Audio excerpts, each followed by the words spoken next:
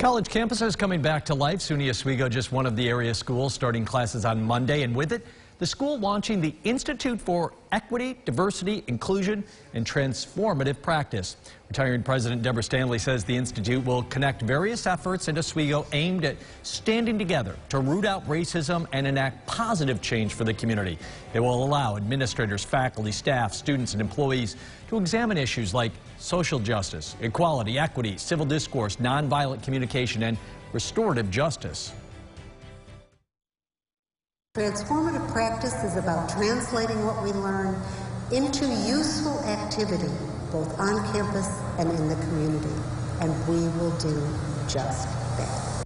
Obviously, everybody there getting settled in, moving into the dorms. The goal to also draw community members in from Oswego, Syracuse, and other areas to be part of this effort.